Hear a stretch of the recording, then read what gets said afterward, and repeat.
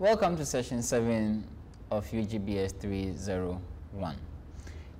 In the previous session, we looked at probability distributions for the discrete random variables and also for the continuous random variable. In this session, we will take a look at sampling distributions. We will take an introductory view to the theory of sampling, which is used in place of complete enumeration whenever there is a need to learn something about the larger population. And this is mostly done to reduce costs, save time, among other reasons. This session, we shall go through the mathematics of sampling and provide ways to make inferences using the sample data.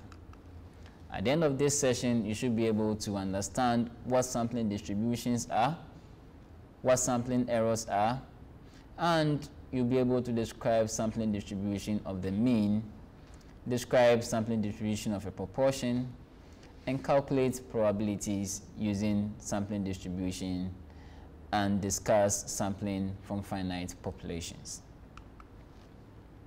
So, we know a lot of about sampling. We do sample in our daily activities, and you realize that these sample statistics are used to estimate population parameters. For example, the sample mean is an estimation of the population mean mu.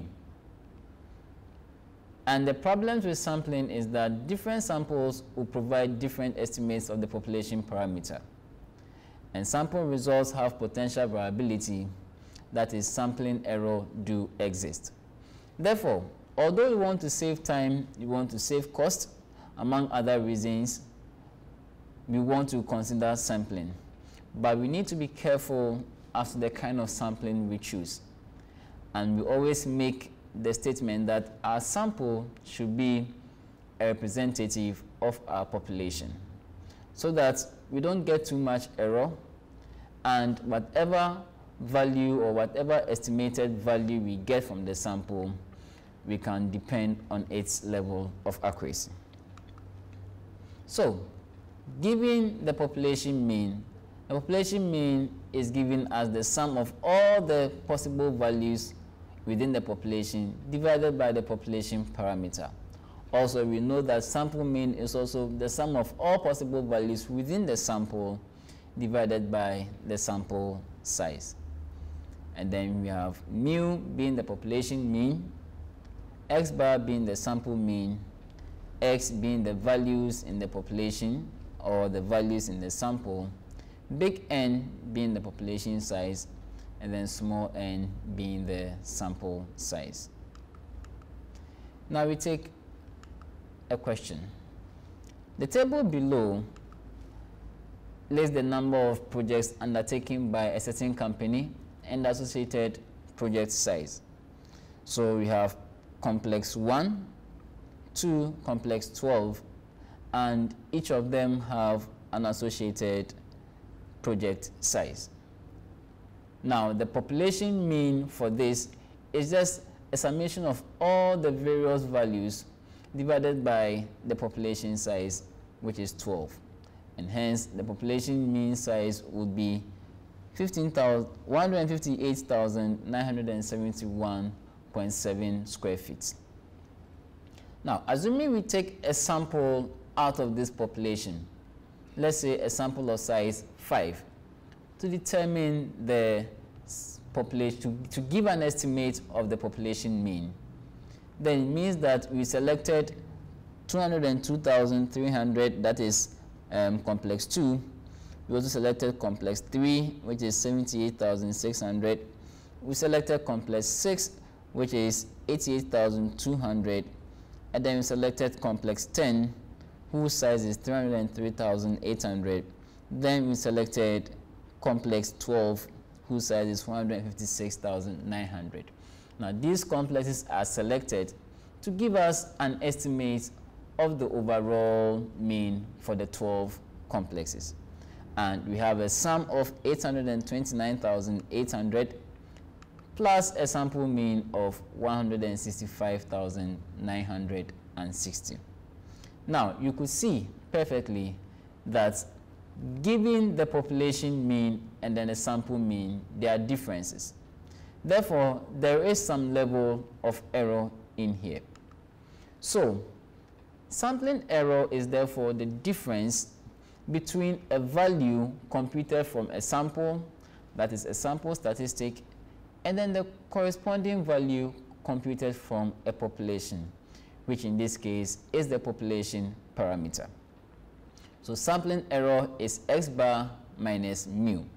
In other words, sampling error is the sample statistic minus the population parameter.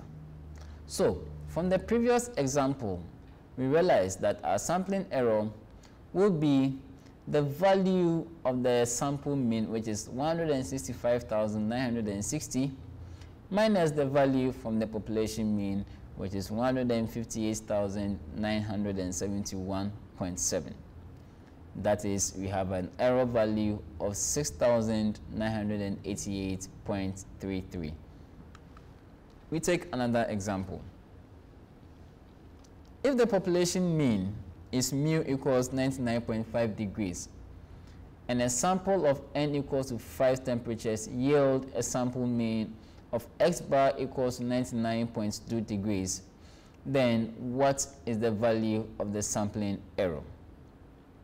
The sampling error is computed by taking the difference between the population parameter and the sample statistic. Therefore, we have x bar, which is 99.2, minus mu, which is 99.5, and that gives us negative 0.3 degrees.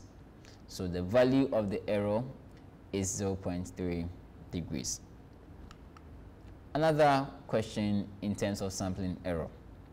We have a population that has a mean of 125, given that a random sample of 8 items from the population results in the values 103, 123, 99, 107, 121, 100, 199. What is the sampling error for the sample?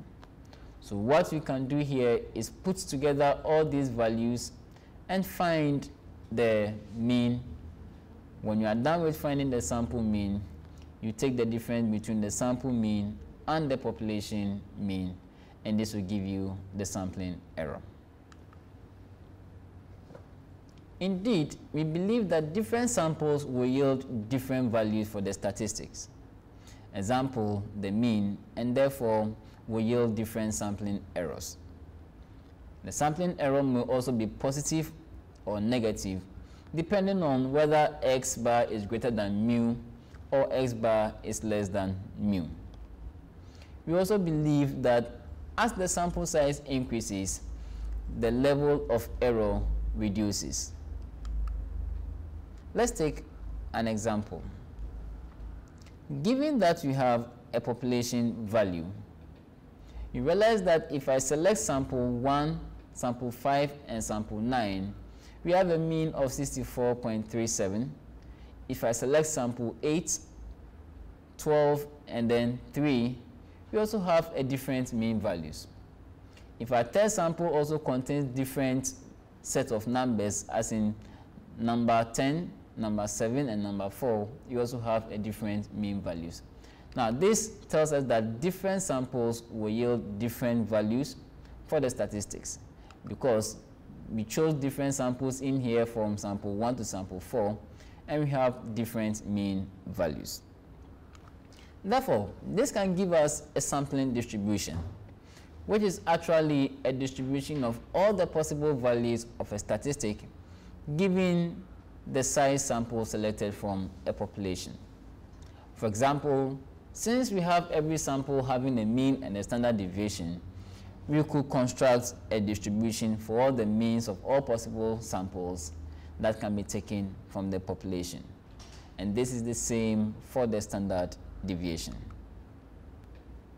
We believe, therefore, in this theorem, that if a population is normally distributed with a mean mu and a standard deviation sigma, then the sampling distribution of the sample mean x bar is also normally distributed, this time with a mean mu and a standard deviation, also called a standard error, of sigma divided by the square root of n. Therefore, in computing its corresponding z value, we realize that z will now be x bar minus mu over sigma divided by the square root of n. This is more like the standardization we did when we were looking at the normal distribution, which was x minus mu over sigma. But this time, because we are looking at the distribution of the sample mean, we say that the sampling distribution gives us x bar minus mu divided by sigma over the square root of n. And in this case, x bar is the sample mean, mu is the population mean, n gives us the sample size, and then sigma gives us the population standard deviation. This holds given that our population is normally distributed. What if the population is not normally distributed? Then we can apply what we call the central limit theorem. And the central limit theorem states that even if the population is not normal, sample means from the population will be approximately normal as long as the sample size is large enough, and therefore the sampling distribution would have a mean of mu and a standard error of sigma divided by the square root of n. This is to say that no matter the distribution of the population, whether binomial, whether Poisson, whether hypergeometric, even if it is not normally distributed, sample means for the population will be approximately normal as long as our sample size is large enough. Therefore, the blue colored shape, we could see that it is skewed to the left. The blue colored curve, you realize it is skewed, and you see that it will transform into the red colored curve, which is approximately normal if the sample size would increase. So from the central limit theorem, we say that as the sample size gets large enough, the sampling distribution becomes almost normal, regardless of the shape of the population. One basic question that arises from this is, how large is large enough? Well, for most distributions, we believe that when n, or the sample size, is greater than 30, will give a sampling distribution that is nearly normal. For a fairly symmetric distribution, we expect that the sample size is 15. For normal population distributions, the sampling distribution of the mean is always normally distributed, regardless the sample size. Let's take an example. Suppose that a population has a mean of mu equals to 8 and a standard deviation of sigma equals to 3. And suppose that a random sample of size n equals to 36 is selected. What is the probability that the sample mean is between 7.8 and 8.2? Now, even if the population is not normally distributed, as is given in the case here because we didn't state it, we can use the central limit theorem to evaluate this probability. So, since n is greater than 30, you realize that the sample distribution is approximately normal with a mean mu equals to 8, and we have a standard deviation which is actually 3 divided by the square root of 36, because we realize that our question stated that our mean was 8 and then our standard deviation was 3. So going through the process of standardization and solving, we have that the probability that x bar, which is the sample mean, lying between 7.8 and 8.2 will be that when we standardize the first part, we have 7.8 minus 8 divided by 3 over the square root of the sample size, which is 36. Then the second part is 8.2 minus 8 divided by 3 over the square root of 36. Now this gives us negative 0.4 for the first part and then 0.4 for the second part. So our normal distribution, which was x bar, and we are being asked to find the probability that x bar lies between 7.8 and 8.2, has been converted into a standard normal distribution z, which now is lying between negative 0.4 and 0.4. So our probability is therefore 0.3108, which was computed by finding the difference between the probability that z is less than 0.4 and the probability that z is less than negative 0.4, giving us 0.3108. We have another example. Suppose that a population is known to be normally distributed with mean mu equals to 2000 and standard deviation equals to 230. Given that a sample of size 8 is selected, calculate the probability that the sample mean will exceed 2100. Now over here you realize that our population is normally distributed, and therefore regardless of the sample, we believe that our sample mean would also be normally distributed. So in finding the probability that the sample mean is actually greater than 2100 is the same as 1 minus the probability that our sample mean would be less than or equal to 2100, since we mentioned that our normal distribution tables evaluate distributions from the left of z. We have to transform it to this point so that we can easily evaluate it using our normal distribution tables. Now going through the process of standardization, we have x bar minus mu divided by sigma over square root of n, therefore giving us 2100 minus 2000 over 230, which is the population standard deviation, divided by the sample size, which is 8, and that gives us a value of 1.23. Therefore, probability that x bar greater than 2100 is the same as the probability that x bar is less than or equal to 2100, which is also the same as 1 minus the probability that z is less or equal to 1.23. Now that we can read from the table, we evaluate this probability from the table and realize that gives us 0.8907. Taking this away from 1, we have that the probability that x is greater than 2100 is 0.1093. In other words, we have about a 10% chance that our random variable, the sample mean x, will be greater than 2100. Let's consider a normal distribution with a mean of 12 and a standard deviation of 0.9.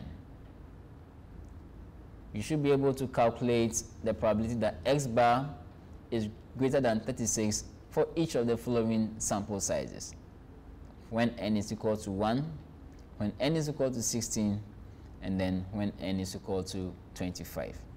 Now, given that the sample size, our population is normally distributed, our sample or collection of samples would also be normally distributed irrespective of the size of the samples.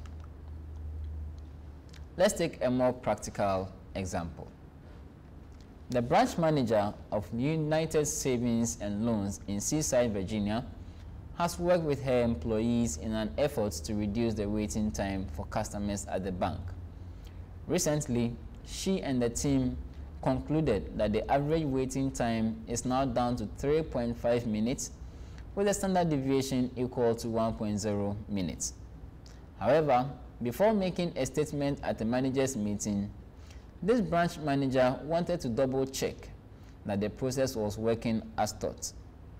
To make this check, she randomly sampled 25 customers and recorded the time they had to wait. she discovered that the mean waiting time for this sample of customers was 4.2 minutes. And based on the team's claims about waiting time, what is the probability that the sample mean of n equals to 25 people will be as large or larger than 4.2 minutes? What then should the manager conclude based on these data? So, we have a population mean of 3.5 minutes, then a standard deviation of 1 minute. We have a sample mean of 4.2 minutes based on a sample of 25. This information can be obtained from the question. As you can see, we have the population standard deviation of 1.0 minutes, and then the population mean, which was the average waiting time being 3.5 minutes. Then the sample is giving us 4.2 minutes. Our question therefore is, what's the probability that a sample mean of n equals to 25 people will be larger than 4.2 minutes? Therefore, we are finding the probability that x bar is greater than or equal to 4.2 minutes. And it's the same as 1 minus probability that x is less than 4.2 minutes. Now you realize that we've been toggling between less than or equal to and less than for this continuous distribution.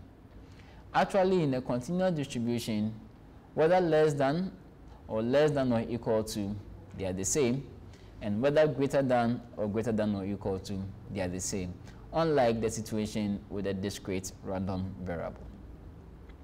Therefore, standardizing, our z will be x bar minus mu divided by sigma over the square root of n. That gives us 4.2 minus 3.5 divided by 1 over the square root of 25.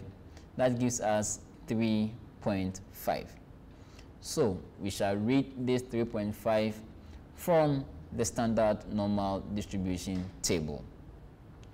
From the table, you realize that the probability that x greater than or equal to 4.2, the same as the probability 1 minus the probability that x is less than 4.2, which is also translated as 1 minus the probability that z is less than 3.5. And this actually gives us this probability is almost 1. In fact, if you read it from the table, or you read it using Excel or any computer generated software, you realize that this probability will be about 0.9999 and so on, and therefore can be rounded over to 1. If you take 1 from it, you realize you are going to get a probability of 0. That is, it is almost sure that the sample mean cannot be larger than 4.2 minutes. There could be, therefore, some credibility to the team's claim, but the manager should perhaps take another sample to confirm this. Also, just as we can use the sample mean to provide a summary about a population, we could also use a sample proportion to provide a summary measure regarding a population when the emphasis is on the percentage of the population. Therefore, we are saying that in certain instances, it wouldn't be so ideal to use the mean or the average value to describe the population, but you would have to use a proportion to describe the population. So, if P is the proportion of population having some characteristic, then the sample proportion P bar provides an estimate of P. So our sample proportion is given as P bar equals to x divided by n, which is actually the number of successes in the sample divided by the sample size. If there are 2 outcomes, then it means that P has a binomial distribution.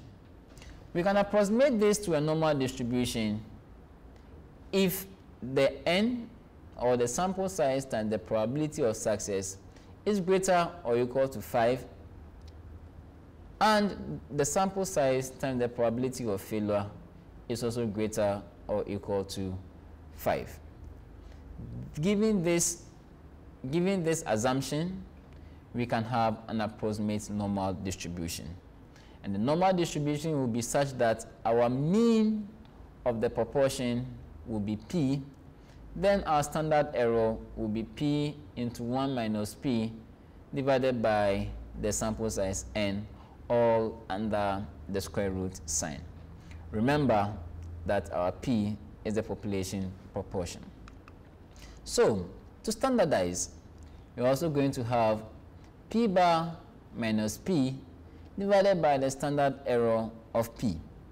So, we are going to have the sample proportion minus the population proportion divided by the standard error, which is given as the square root of p into 1 minus p divided by the sample size n. Let's take an example. If the true proportion of voters who support proposition A is p equals to 0.4, then what is the probability that a sample of size 200 yields a sample proportion between 0.4 and 0.45?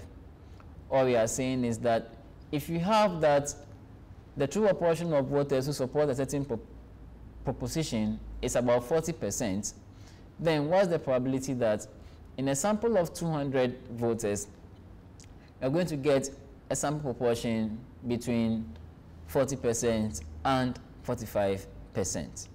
So if p is equal to 0.4 and n is 200, what is the probability that p bar lies between 0.4 and then 0.45? So since NP is actually 80, which is greater than 5, we can approximate this using the normal distribution. So we find our standard error, which is p into 1 minus p over the square root of n, and that gives us 0.3464.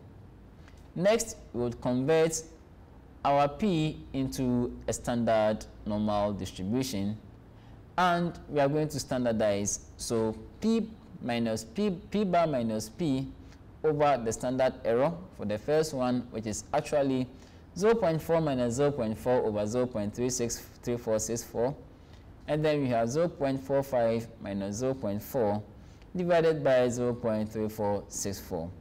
And the first part gives us a value of 0, and the second part gives us a value of 1.44. Given this, we can read from the table and we'll get an area of 0.4251. Therefore, the probability that our sample mean or our sample proportion would lie between 0.4 and 0.45 is 0.4251. Another example that you could try your hands on. According to the most recent Labor Department, 10.5% of engineers, that is mechanical, civil, and industrial engineers, were women. Suppose that a random sample of 50 engineers is selected. How likely is it that this random sample of size 50 engineers would contain 8 or more women in this position? How likely is it that a random sample will contain fewer than 5 women in this position? And if the random sample included 200 engineers, how would this change your answer to part B? You could also try this second example as shown in your screen. And this brings us to the end of session 7. Thank you very much.